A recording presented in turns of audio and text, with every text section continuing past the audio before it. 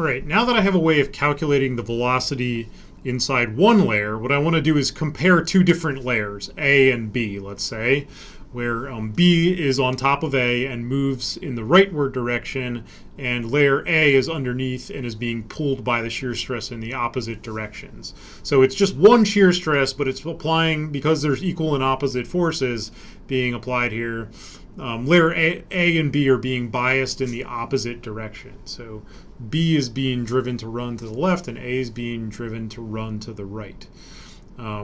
So this is my schematic, and I'm sort of circling the two layers here.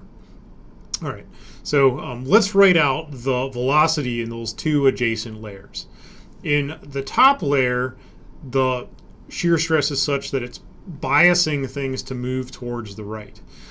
So basically rightward movement, you get a reduction in the total amount of energy, and leftward movement within layer B gets, the opposite treatment.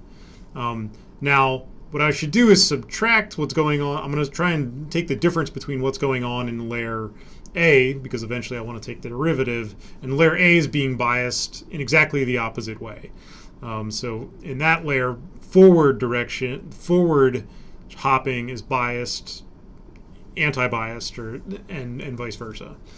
If I take the difference between those two things, I'll see that there's a hyperbolic sine or a sinh that I can combine out of there mathematically. And so I can simplify that a little bit. And then the next thing I want to do is try to take a spatial derivative, dv dy. In order to take the spatial derivative, so I'm looking to take dvx dy, because that's how Newton's law shows up. In order to do that, I need to sort of draw a little picture here. So I'm going to imagine those two layers that are B and A are separated by some amount of distance, like a small distance. I don't exactly know how big it is. I'll call it lambda 1. To keep with some other literature that's out there. And so if I wanted to find the derivative dvx dy, I'll just take the difference that I have written above, and I'll divide it by lambda 1. And then I'll apply that to the equation that I have that has the sinh in it.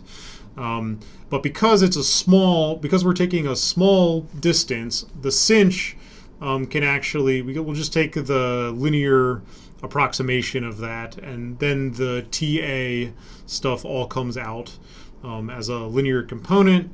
You'll see that the KBTs cancel, and good things happen.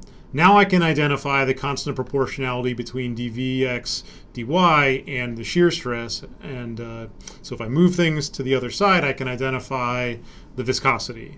So the viscosity, basically, you'll see, depends as some prefactor that is essentially something that has the kind of size scale of what, like the 1 divided by the volume of one molecule, times h, Planck's constant, but not the barred version, and then times what's called the Arrhenius term that basically goes exponentially, positive exponentially, with energy barrier divided by KBT.